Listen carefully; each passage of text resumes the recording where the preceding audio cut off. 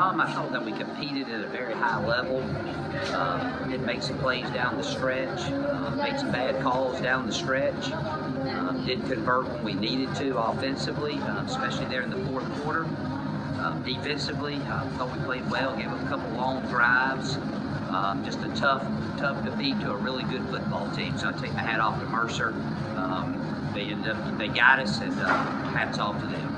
We got a bunch of good guys on our team that play hard and that they love playing for Samford. And as a coach, when things don't go your way, you're disappointed as the coach and yourself that you couldn't put the guys in a better chance to be successful. They're really down, but fortunately for us, we got one more game, got a home game senior night, and we'll find out a lot about us and how we bounce back after a tough defeat today on the road.